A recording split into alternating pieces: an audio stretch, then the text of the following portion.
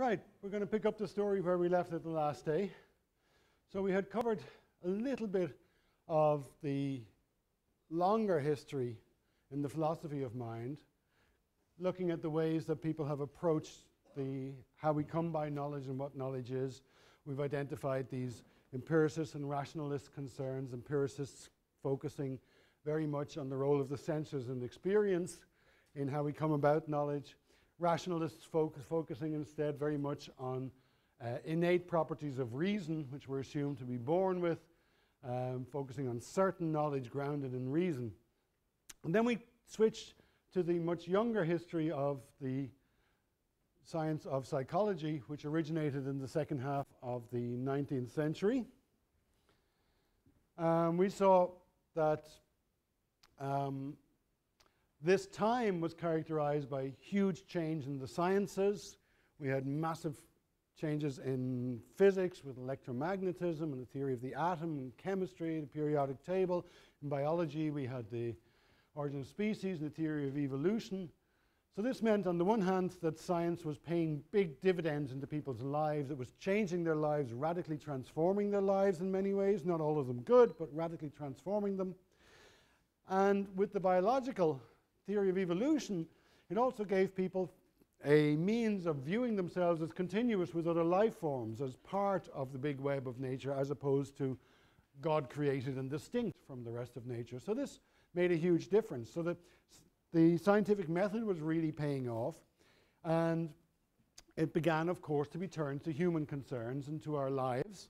And it wasn't clear what aspect of our lives a science of psychology will be responsible for, and there were sort of twin tracks here. On the one hand, people wanted to understand why humans act as they do, why we behave in the way that we do, so psychology aspired to being a science of behavior.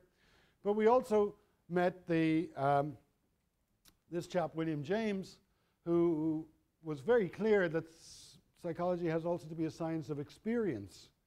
That is, a science that addresses the notion of consciousness, feeling, perception, that which is subjective in many respects.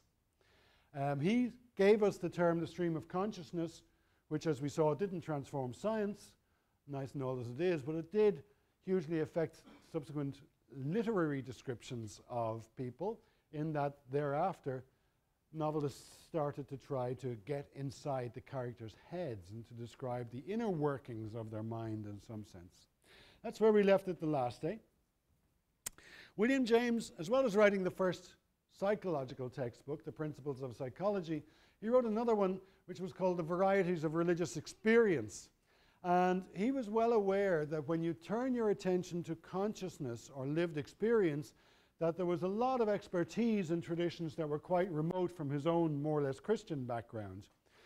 So he was influenced by Buddhist and Hindu philosophy as well as Western science. And this turns out to be of relevance to contemporary cognitive science as well, which is seeking in many respects to broaden its horizons. William James belonged to a school of American philosophy known as pragmatism. The characteristic of this school was that they weren't really seeking to find out what the truth is, the ultimate truth. They instead wanted to find out how we could live our lives better, how we could improve things. So they were interested more in the cash value of a proposition rather than its truth status. And with that, because he was one of the founders of psychology, he also started a tradition which lives on very much in today's psychology, not entirely in the scientific vein, but this is the notion of self-help, that psychological theories should be, in some ways, comforting, consoling.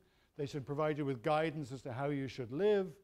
None of these are scientific ideas, really, and psychology has this weird nature of being both inside and, to some extent, outside psychology.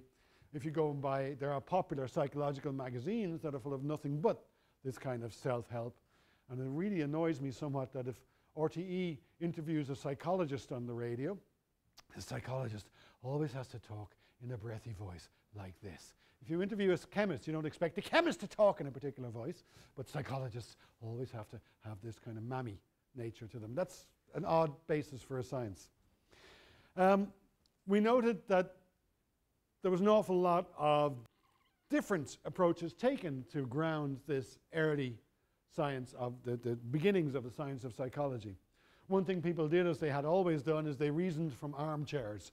So they decided that things must be so simply by bringing the massive power of their, no doubt, bearded intellect to bear on the issue. That's more or less philosophy as we know it. But it also became an experimental science.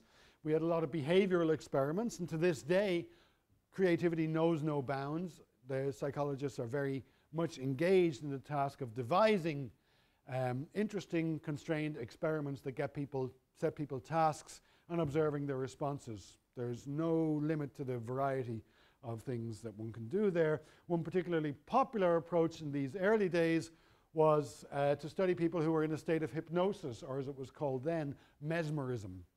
This was not only the stuff of stage magicians and entertainment parlors, but it was also a means to study an altered state of consciousness. And hypnosis remains to this day a somewhat fringe topic within psychology, but very much one that's still studied. We're going to look, though, at these two in a little detail. Psychophysics has a great name, doesn't it? Like psycho killer. And we started off this whole course pointing out that the physics is not some kind of simple stuff that's there in opposition to the mental. But physics is very concerned with measurement, and it's an endeavor with a lot of history, a lot more history than the science of psychology. So we're on safe scientific ground when we're doing physics, but what's that psycho bit doing in there? Well, we'll have a good look at that now in just a second. And finally, introspection is something we'll come back to. That's more or less trying to look inside your own mind to find out what's going on. Psychophysics is fun, but I don't know what it's about. But it has persisted. It had its origins back in these very, very early days, in the 1870s, 1880s. And to this day, lots of people are engaged in this kind of attempt to marry the domains of psychology and physics. What would that mean? Well, physics, I'm going to use physical here to mean things we know how to measure. Okay, this is not a very good definition of physics, but certainly measurement is at the heart of physics, and part of the reason physics has been so successful is because it's really brilliant at measuring stuff. And the measurements are, they establish a kind of objective fact in a way that mere opinion doesn't. If we have a means of measuring the length of a table, then it doesn't really matter what my beliefs are. If you conduct a measurement using the same instruments and the same procedures, you'll end up with the same numbers. So that's what physics is all about. It's this kind of banishing of doubt by establishing measurement principles. Now, we can measure things, but what we can't measure is what you experience, what you hear, what you see, what you feel. In order to get at that, we have to ask you things. We can ask you, did you hear that? We can ask you, how do these tones compare? And we're going to have a little demonstration of this now in the auditory, or the domain of sound, where we're going to compare what you hear with what we can measure. Now, sound is, in some sense, it's vibration in the air. And we can measure how rapid those vibrations are. So if we have a sound which is 100 hertz, that means the air molecules are vibrating 100 times a second. And that sounds a bit like this. Fairly low-pitched, a bit quiet. First thing to ascertain is, can you hear that? I think the answer is yes, even though it's not a very good representation of the sound here. Now, supposing we change the frequency of the sound, we can ask, well, how did your perception change? Right, that's twice the frequency. Again, that's in the physics domain. We can measure the frequency. It's twice the frequency. Was that sound the same as the first one? No. How would you describe its relation to the first one? Higher pitched. Pitch is the subjective business of saying something is higher or lower. It's different from frequency, which we can measure, but they bear a relation. And now we can explore that relation. The musicians among you might have noticed that the second tone was an octave higher than the first. In some sense, that's a particular distance. You know, if you're on a piano, you can go from the note C, a low C, to a middle C, to a high C. Each time you're moving an octave. And going from 100 hertz to 200 hertz gave us a tone which was similar to the first, but higher. If we go up another 100 hertz, That's 300 hertz, and that is not an octave higher than the first. I'll play you those because you weren't paying attention to that in that way. I'll play you the 100, 200. You hear that they're kind of the same tone, just higher? That's not the same tone, but this one is. So we went to 400. So 100, 200, and 400 are similar, but 300 is a bit different. Now we can play these to a lot of people. What we'd find is that basically every time we double the frequency, we go up 1 octave. So if you think of sound as being laid out on the piano, we move a fixed distance by doubling the frequency. So 800 should be the same tone, just higher still. And 1600, I'll turn it down a bit. Okay, so that's, you can hear that going up 1 octave at a time, but in each case, doubling the frequency. Now, we can measure the frequency, we can ask you about what you hear, and in this way, we can find a relationship between the physical measurement and your perception. And we can plot this. Here's a plot of the two things we have there. This is the measurement we can make, the frequency, and this is your report, and it's using a different scale, one that psychophysicists have established. But you can see that the relationship is not a simple straight line relationship. It's not what we call a linear relationship. It's more complex than that, even in this domain of frequency versus pitch. You can establish this using the kind of tones we just did and playing them to people and trying to find out whether two things sound the same or different. We can find out what's the just noticeable difference, for example, which will vary as we go up. We can allow people to adjust tones until one seems to be twice as high as the other, for example. We can give people lots of different tasks in order to establish this relationship between something we can measure, that's quite familiar scientific ground, and something people report on. I don't know what that's about, but it's really interesting. And so that's the psychophysical relationship. And we've just illustrated it using sound, using the relationship between frequency, which is measurable, and pitch, which is something you perceive. Staying in the domain of sound, we could likewise have looked at the relationship between amplitude or intensity of the sound. That's how much energy is in it. We can measure that. And we can ask you about loudness, and what we find is there's a complicated relationship here between how loud a sound appears to you and how intense the energy in the sound is. There's no instrument in the world that can measure loudness. Everything over here is something we have to ask people about. That's the only way to get at it, because these words describe things that are subjective, that refer to your perception. These words describe things we can measure. Moving to the domain of seeing, vision, we can measure luminosity. It used to be measured in candle power, now it's measured in lumens. And we can ask you about brightness. You can say, yeah, that light seems to be twice as bright as this light, for example, to establish a relationship between what we can measure and what you perceive. And once we start playing this game, we can get really funky with it. We don't have to stick to these very simple things. If any of you have gone on a wine tasting course, for example, you've learned to describe your perception of the wine in terms of notes of tannin and cherry with a lingering palate and a fresh nose. If any of you taking wine tasting courses, this is the kind of nonsense that they spark. So you can do tests and see, well, we can measure the chemical composition of the wine. How does that relate to the words that you use? You'll find the relationship to be much less stable than we just observed between frequency and pitch. But we can do the same game. There's no limits on how complicated the thing is. As we can measure it and we can ask you about it, then we can do psychophysics. In the domain of touch, for example, we can measure how hard something presses, and we can ask you, did that hurt? Is this twice as much as that? Those kinds of things. So that's the domain of psychophysics. It's kind of a weird business because we're sort of, we're comfortable doing science over here. We're far less comfortable over here, but the psychologist's job is to figure out what people perceive, how the world appears to people, how they experience the world. So this is really important as well. It looks like a mapping between the physical and the mental, but that's a very dangerous way of thinking about it. Remember, Descartes, who decided that the world came in two different varieties, there's the physical stuff and the mental stuff. Nobody believes that. That's not our metaphysics. We don't believe that, and yet this looks a lot like it. So there's a kind of a weird thing going on. But it's not as weird as introspection. Introspection, if I give you a task, I say, okay, remember your holiday last summer. How did you do that?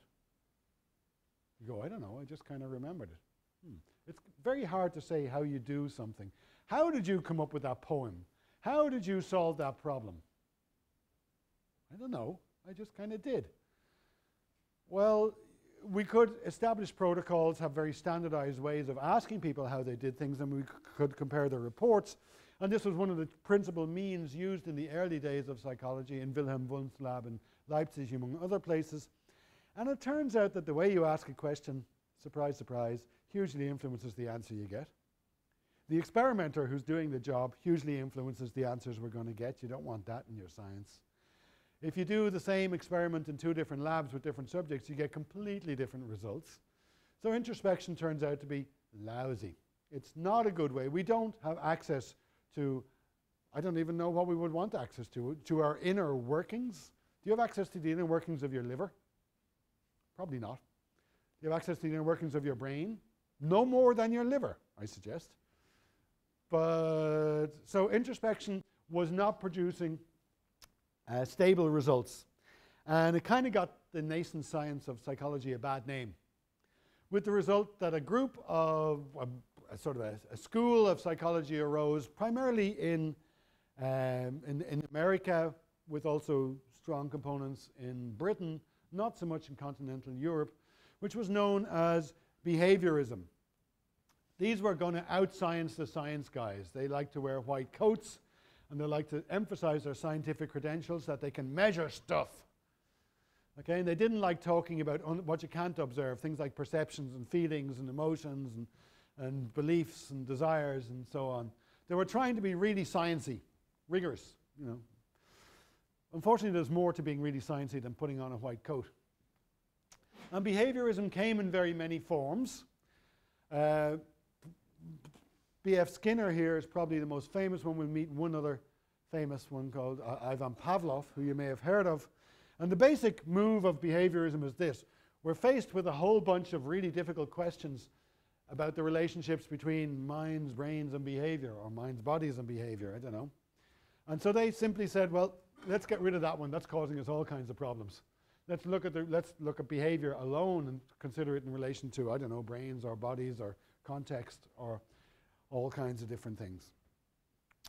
Now, if your emphasis is on behavior, we started this course pointing out that behavior is, you know, it's not simple. The flow of movement in the world doesn't come partitioned and labeled into this behavior or that behavior. And when you observe a behavior, you've kind of become implicated yourself in the description. Scientists are good at this, though, so if you create standardized conditions and you observe the same thing again and again, we can call that a behavior. We can make it that which we see under these conditions. So one way of doing that is to work a lot with animals. These guys' behaviors primarily worked with animals, not with humans. And they were very, very interested in how we acquire behaviors, how we come to move and do one thing rather than another. What is it that changes us so that we now exhibit a behavior? This business of learning, the acquisition of behaviors, has a special name in behaviorism. It's called conditioning. And we're going to look at 2 different types. The first one, which we'll introduce, comes from Skinner. It's called operant conditioning. And the underlying idea is very simple. The idea is that as you go through life, you have a lot of experiences and you're shaped by them, because sometimes, you know what, you touch a hot plate, ow! You burn yourself, you don't want to do it again, so that's going to change the way you behave in future around hot plates. Another day you're out and you taste chocolate for the first time, you go, oh my God, I'm in love. And thereafter you're going to taste chocolate, you're going to seek out chocolate, you're going to exhibit a behavior of chocolate seeking. So the simplistic idea here is that the rewards and punishments that you experience in life are the things that shape your behavior. And so with this simple starting point, you can design experiments to see how can we modify behavior in certain ways, how can we shape it. Now, Skinner worked a lot with animals, and he's particularly famous for working with pigeons, who he kept in little boxes called a Skinner box. And these pigeons, note this, they were kept at about 3/4 of their body weight, so they're starving little birdies.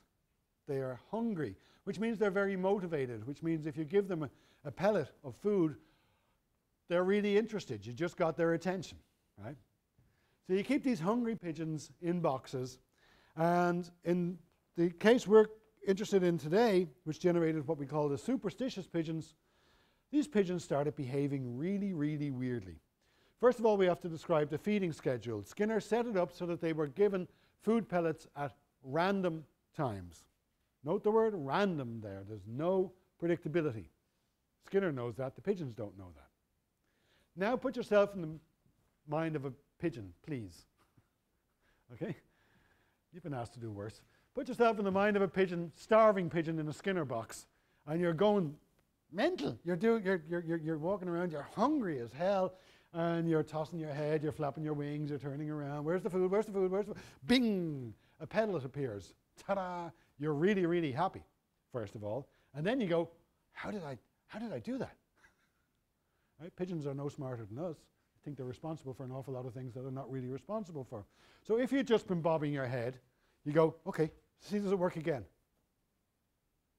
And you keep doing it until sooner or later, because you're on a random feeding schedule, a pellet's going to appear, and the pigeon goes, I know how to do this. And so you keep bobbing your head until eventually a pellet appears. Like gamblers, these pigeons are notoriously bad at spotting what doesn't work, and they leap to conclusions when there's something happens to them that they do like. Gamblers notoriously ignore all the times they lose, but they really remember those wins. So what you end up with is a bunch of crazy pigeons. This one is bobbing his head up and down. This one's turning. Actually, we can read a description of the actual pigeons. One bird was conditioned to turn counterclockwise around the cage, making 2 or 3 turns between reinforcements. Another one thrusting its head into the upper corner. A third one developing a tossing response. 2 developed a pendulum motion of the head. What's up here? Each one has their individualized response. What's happened is you've sort of inbred a kind of a superstition into the pigeon. Please, these are not terribly sophisticated, educated pigeons full of beliefs and theologies and superstitions and so on. But they're behaving a lot like that because each of them has the behavior it was doing before the pellet arrived has been reinforced, and that has become dominant. Kind of creepy. These techniques are very, very effective at shaping animal behavior. It's called behavior shaping, and it's the thing that people do when they train animals to do tricks in the circuses. This one's photoshopped. You train animals to do tricks in circuses and so on, and it's very effective. It turns out that the rewards, a well-timed reward, is far more effective than any punishment regime, which is lucky, I suppose, for animals. But it's not only animals in circuses who are being trained to behave in certain ways, it's all of you as well, because although, as we'll see, psychology has moved on, there are still lots of behavioral psychologists out there, and they're working for Tesco. They're working for the big supermarkets. They're working to influence your consumer behavior. When you walk into a supermarket today, that has been designed to shape your shopping habits. There are smells in the air that have been designed. The spatial location of them has been designed. Why is it that when you walk in the door, just to get the milk, you have to walk through all the aisles to get the milk at the back? It's so that you walk through all the aisles. Why do they rearrange the bloody stuff on the shelves every couple of weeks so you have to find it? So that you'll exhibit searching behavior inside the home of all the goods. So it'll lead you to buy things you didn't want to buy. So these guys are never out of work. Behaviorists are still at work, and they're working for the supermarkets. Okay, another form of conditioning we're going to meet is from Pavlov. Now, how many of you know about Pavlov's drooling dogs, or have heard about it at some stage? This is very famous work. The basic idea is this. You show a dog some food, and he'll drool, salivate. Every year when I'm grading papers from this course, I hear about dogs have been saved. Their souls have been saved because they talk about the salvation of dogs. Right? Salivation means drool, right? And that's what we're talking about here, not salvation, which means your soul goes to heaven. Okay, so you present the dog with food and it drools. You ring a bell, the bell doesn't mean anything to the dog. If you repeatedly pair the bell and the food, after a while, an association is formed in the dog's mind, as we would say, such that at the end of the training period, if you just ring the bell, lo and behold, the dog drools. Why is that so important? Well, we've got an unconditioned response. So you start off with some kind of built-in response. And after a while, you've got a conditioned response. That's the drooling to the sound of the bell. So the sound of the bell has now become meaningful. And it's become meaningful by paired association. And that is very much like, well, it provides a framework for thinking about how human worlds work, because we use a lot of things that are not intrinsically meaningful, like the words we use. If I say horse and you don't speak English, that bears no relation to a horse. It only bears a relation to a horse because we are language users who all sort of agree how to use that. So we're very good at giving meaning to things that are not intrinsically meaningful. An act of symbolization, as we will. Notice the language that's been used here of stimulus and response. The idea is that the sound of the bell is a stimulus which evokes the response, which is the drooling. And here's a picture of Senor Pavlov in his lab. Nice to see women involved in the game as well. They don't sport beards, but they do dress differently. And there's one of his actual dogs that's used. Pavlov got the Nobel Prize for this, but there is a problem with this. And I'm going to let Heinz von Förster tell the story. I think he does a rather good job of this. He tells us first about Pavlov and then about a replication. Pay attention to the replication.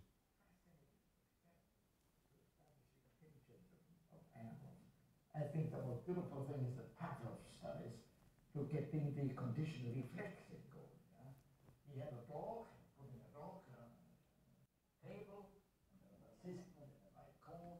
The assistant showed the dog a piece of meat, and when the dog looked at it, according to the form, salivated, saliva coming up, and then the assistant rang a bell.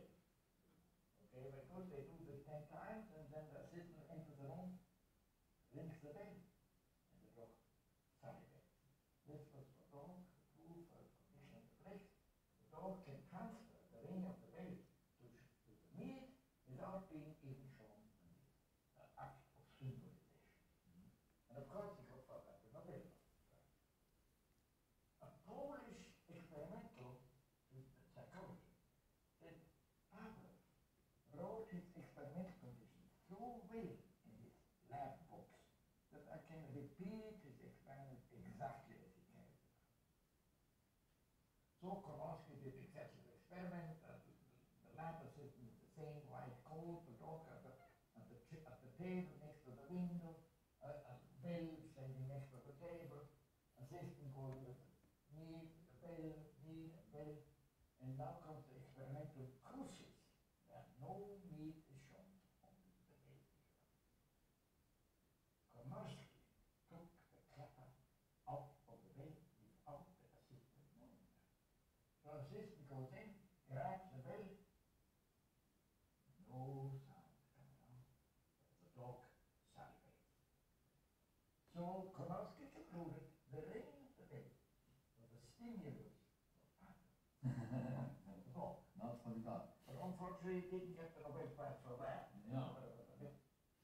The point is a very, very good one. Pavlov was interpreting things in one way. The dog didn't share his view. The dog had the experience all the time of being brought into the room. There's the assistant, there's the window. A whole lot of stuff was repeating. The sound of the bell was just one part of that flow. But Pavlov had decided that this was going to be the one thing that was effective on the dog. Konorski demonstrated that the sound was irrelevant. So I think his point that the sound of the bell was a stimulus for Pavlov is very, very well taken. It shows that the way that the experimenter interprets what's going on hugely is very, very subjective. And what seems to be a property of the world can instead be a property of your own biases going in there. Unfortunately, as he said, Konorski didn't get the Nobel Prize and Pavlov did. Yeah?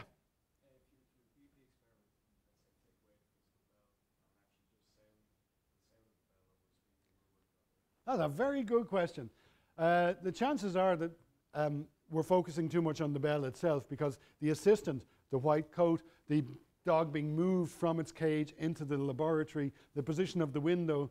So the detail in Pavlov's notebooks are going to be really important in all this. I suspect that everything matters so to speak, and you could probably vary lots of different bits of it. Another question you could ask is if you didn't have all the rigmarole and you just had the sound of the bell, but it's very difficult to organize that as well. So it's a great question, I don't know the answer. Now, this approach in which we view ourselves as being kind of puppets driven by stimuli and producing responses is a very mechanical view. It suggests that we are more or less like puppets, and we'll be critiquing a puppet view of human nature later in this course as well. The behaviorist agenda simply didn't address a lot of the concerns that early psychologists wanted to address. It didn't go near the notion of experience by simply ignoring the notion of mind, saying mind is not scientifically valid, it's not a kind of thing we can look into. It fails to address issues we have. We want to know, how do we come to feel, how do we come to believe, how do we come to perceive, what is all that about? The theory of learning was, as we'll see, somewhat impoverished, but this is the big thing. It had really nothing to say about experience, and so there was a sea change around about the middle of the 20th century, something that we're going to meet repeatedly. There was a huge change in the way that we started to think, psychologists started to think about minds, brains, and behavior. And this will be known as the cognitive turn. We can identify a very important exchange that happened around this time between Skinner, up here, who is very interested in how your behavior is modified by experience, so he's kind of emphasizing empirical concerns there. He wrote a book on how we learn language. Now that's moving well out of the domain of these crazy pigeons. His book appropriately isn't called Language, it's called Verbal Behavior. That's a Skinnerian view of what language is. And he basically said that to speak English is to have a set of behaviors that allow you to respond appropriately during an English conversation. His book was subject to a withering critique by a young academic at the time known as, anyone know this? Chomsky. Noam Chomsky was a young linguist in MIT who wrote a scathing review of this, pointing out some rather obvious facts. Skinner's view seems to rely on a lot of repetition and habit formation. And Chomsky pointed out that one of the most essential characteristics of language is that sentences are creative. If we're engaged in any kind of reasonably sophisticated language use, the sentence that's being uttered, including this sentence right now, has never before been uttered in the entire history of humankind. Well, maybe that one has been, because I teach this course a lot, and I say more or less the same thing a lot. But you see what I mean? You never heard that sentence before, and I probably never said it in exactly that way. So an account that's built on repetition and invariance is not going to work when it comes to language, because language is creative. It's not parroted, which I think does an insult to parrots, who are very good at not parroting. But anyway, let's move on to Chomsky, who was part of one central figure in this big change that happened around the middle of the 20th century, the cognitive revolution. He was a linguist, so he's working mainly in the domain of language. If Skinner was very interested in how experience comes to shape your belief, Chomsky emphasizes rationalist concerns. His view of language forced him to a point where he said, look, what these kids are learning, they're not just learning by experience. Because he considered the kind of language that infants hear. Oh, look at the little fella, he's got his mother's nose. That's not great as a textbook for learning language. It doesn't contain negative examples, it's crap. People talk weird to infants. And furthermore, you all know how hard it is to learn a language at your high old age, but under the right conditions at the right age, kids just learn language just like it's a natural, like a flower blooms, you know, it's just real easy. Every kid does it, and they do it in a remarkably short period of time. So he figured they got to have a built-in mechanism ready to go for this. So they're born with an innate readiness to use language, a classic rationalist kind of concern here. And he described this knowledge, not of English or of Chinese, but of language generally, as a form of universal grammar. If this is built in, and you come with knowledge of what language is, and so you only have to learn, well, what are the details that make it English rather than Chinese? That hugely reduces the role of experience in your account of what's learned. So that's interesting, and we'll come back to language, because language played a hugely important role in this cognitive revolution and in the form of psychology that came thereafter, cognitive psychology. Another figure who played a big role in this is Jerry Fodor. He's a philosopher who worked together with Chomsky, and he took Chomsky's theories of language and he sort of worked them into a theory of mind based on the new metaphor that was available, the metaphor of the computer, the notion of minds as being a form of information processing, and the activity of the brain as being a form of computation. This was a language that wasn't available before. Information theory had been born in the 1940s in Bell Labs. Digital computers had only just arrived on the scene. So this is a whole new language in which to consider what's going on. In this first book, we're going to consider the modularity of mind. He tried to describe mind-brains. I think he thinks of them as very, very similar. There's almost the same thing. Like a software ecosystem in which there's lots of specialized apps, you might say, or modules, which are responsible for different things. So the bit of the mind that's responsible for speaking doesn't know how to see, and the bit of the mind that's responsible for planning doesn't know anything much about color. And the idea is, if you've got a smartphone, you've got a lot of apps. The one that's responsible for telling you the time of the next bus is very different from the one that's responsible for downloading podcasts. So you keep them separate, and that way you end up with these small little encapsulated functions. So domain specificity and information encapsulation, these are the kind of jargon that emerges here in this theory, because he's thinking of what's going on in the brain as if it's a major software environment with lots of programs running. He wrote a second book a little later called The Language of Thought, and that places these kinds of linguistic thoughts right at the heart of the philosophy of mind. He thought that thought itself is structured much like language. Now, what would that even mean? We all know that sometimes when we think, it's a bit like talking to ourselves.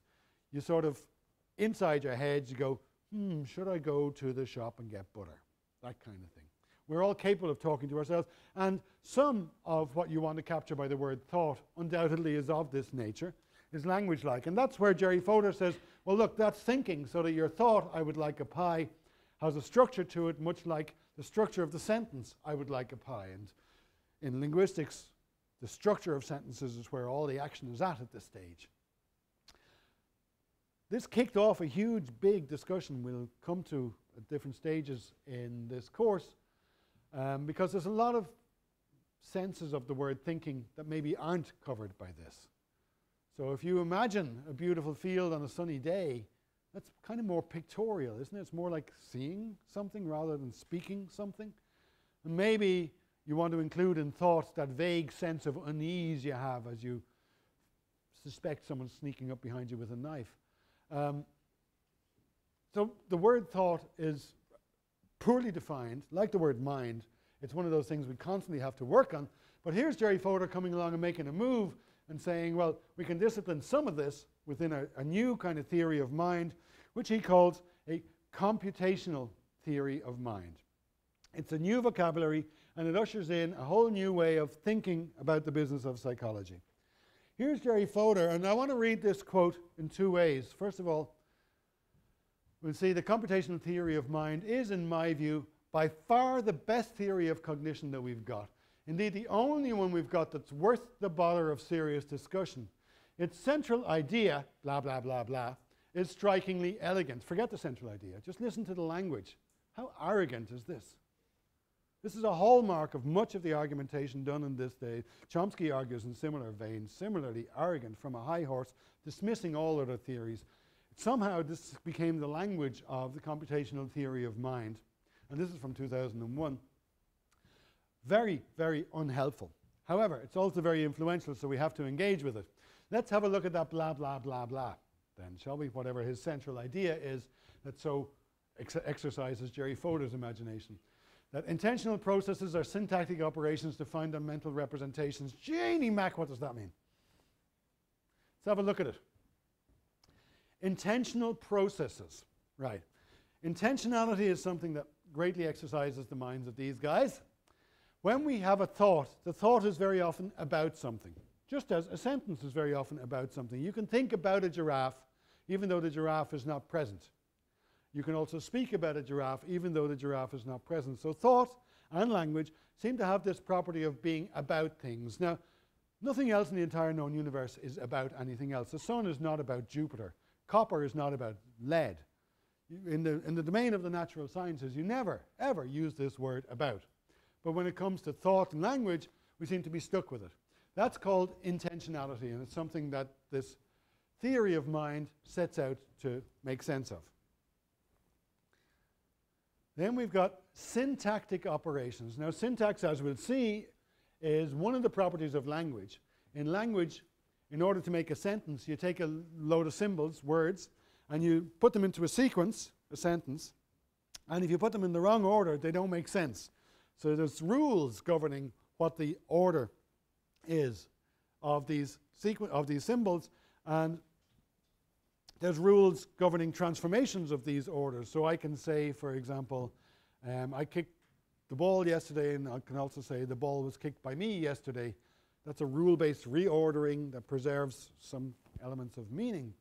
That syntactic view of language comes from Chomsky's work, who made syntax his central pillar. And he had worked previously on formal languages, that is, computer languages. Those of you who've learned to program computers know something about C or Java or something like this. This is not natural language. It's not language like English. But there's some aspects that they have in common. And in particular, you can posit a set of rules that determine which sequences of symbols are going to be allowed and will be effective. They have that in common. So his idea here is that the processes of thought, whatever they are, that manage to be about something, are syntactic in much the way that the words of a language are syntactic. And he says they're defined on mental representations. That's the last term here. And let's have a look at that. Well, mental representation is a topic we're going to come back to. We're going to have a whole lecture or two devoted to it. For now, however, if we suddenly start to think of minds as if they were computers, then the mental representations are more or less the data on which the program works. So different programs work using different data. If you have an app that tells you what time the next bus is at, bus times are data for that one. If you're using Microsoft Word, then the text you write is data there, among other things. So this is the central idea that everything's like language, and it's all also like what goes on inside a computer. That's more or less a translation of this.